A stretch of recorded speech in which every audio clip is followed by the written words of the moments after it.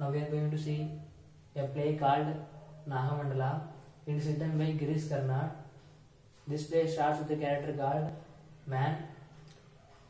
Man is a playwright. He used to write plays. The people who used to see his plays, they used to sleep in the middle of the play because he will bore his play with his writings. So he got a curse. In order to get a remedy from the curse, he went to a saint. The saint told that he should not sleep for a month. But he thought that it is unable to sleep for a month. So he started to sleep. So the end of the month also came, and he thought that for these days we have slept well. So at least this is the last day. We should be awake in this day. So he went to a temple. There he saw a wonder thing that he saw there are some flames which are coming from different houses. They are talking with each other. Among them, one flame says that I came from a home in which there are husband and wife. The wife saw a woman from her husband's room. So it is a imaginary of wife because wife thinks that her husband has some illicit relationship with some other woman. So it is only the imagination of wife that sees a woman coming from his husband's room. So while the wife sees the woman also sees the wife, and as the woman sees the wife, she runs out of the house, and all the flames ask at the time that who is the woman and where the woman is going out. And the flame said that now the woman is coming to the temple only. So all the flames waited for the woman, and the women also arrived. At the time they catch the woman and asked where are you coming from and how you got out from the husband's room. And the woman answered, while before answering the flames, the man interpreted the conversation and he asked about the story of the woman, and the woman started to narrate a story. And this is the woman started to narrate the story. This is the story of the Nagamandala. Now only the main story of the Nagamandala is going to start. First, the main character is Rani. Rani is a young girl. She was married to a man called Appanna. Appanna used to lock Rani inside the room, and he used to go to sleep with his mistress. But Rani does not know what is happening in his house and where her husband is going after morning.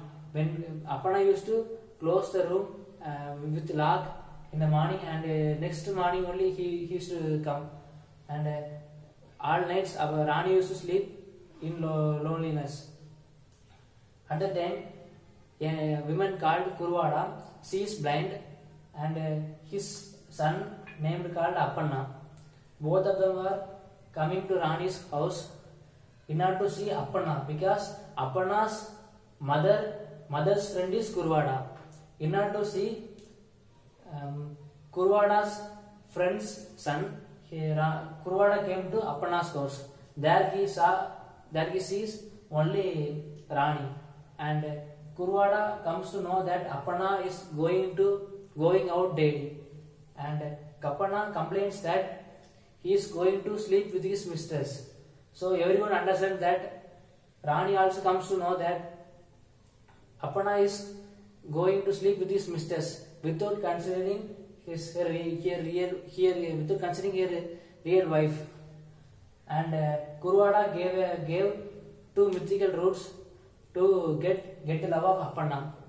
So Rani mixed the mixed first root, a small root in Aparna's food, but it attacked Aparna. It attacked Aparna. Aparna got fever, and so Rani thought that as I gave a small root, my husband was attacked. If I give the long root, surely he may die. So Rani thought that instead of getting love from my husband, I need Aparna to be live long. So Rani did not give the long size of root to Aparna. So she poured the root paste into the snake's place. So in that, snake licked the paste, and snake got love with Rani, and snake used to come to home in the night time, and snake will appear in the form of her husband Aparna. So Rani could not identify whether it is a snake or Aparna. So daily the snake used to visit Rani's home in the night, and Aparna used to come morning, and the snake Naga used to come in the night times.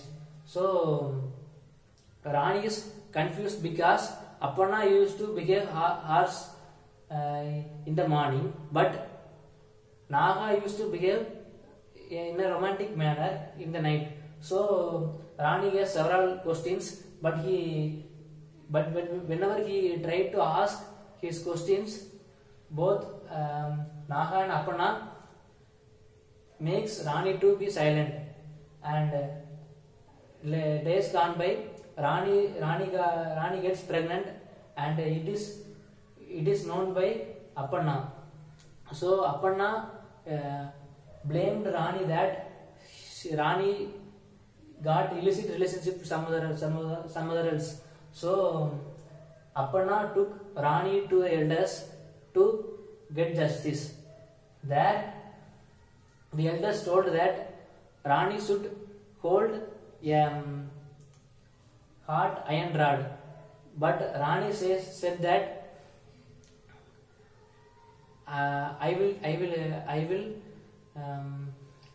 put my hand into the snake's place. So if snake bites me, I had an illicit relationship with some other else, or else if it not bites, I am genuine.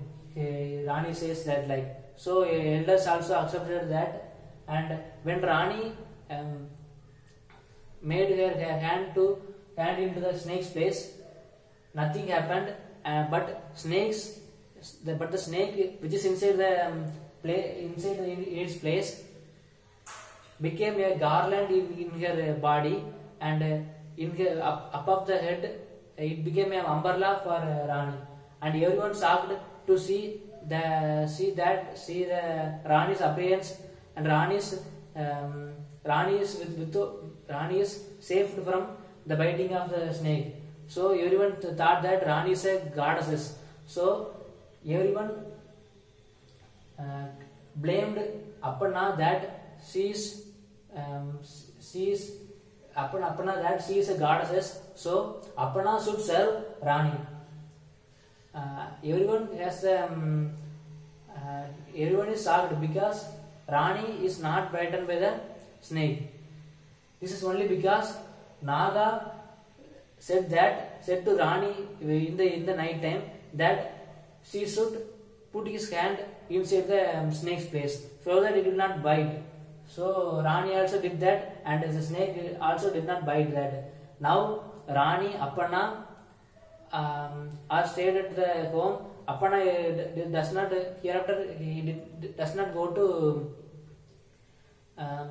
his mistress, and Aparna now started to sleep with Rani. And when Naga comes in the night, Naga is shocked that Aparna sleeps with him, and Naga thought that if he interferes them, then Rani's life will be disturbed. So Naga went into the hair of Rani, and it died. And the story ends in this manner.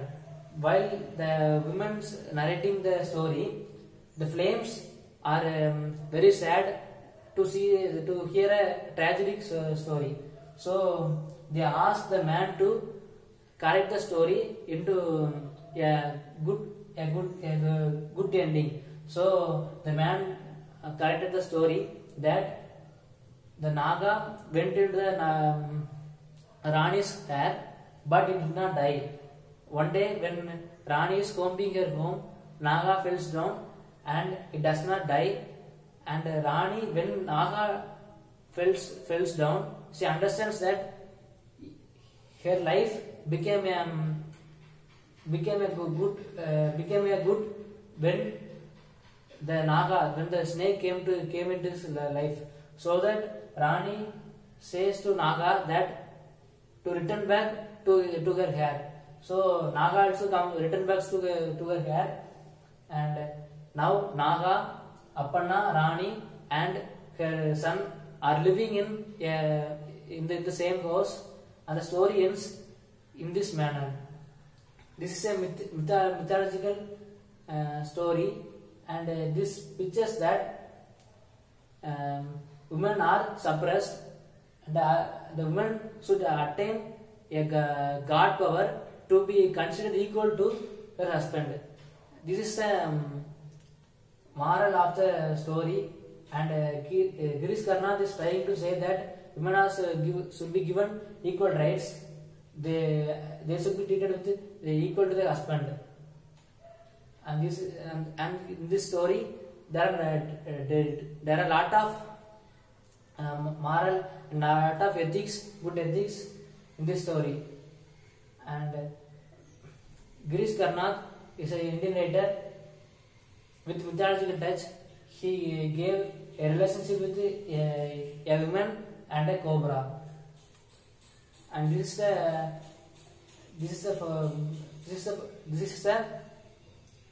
reason for bringing the title called Nagamandala. Thank you.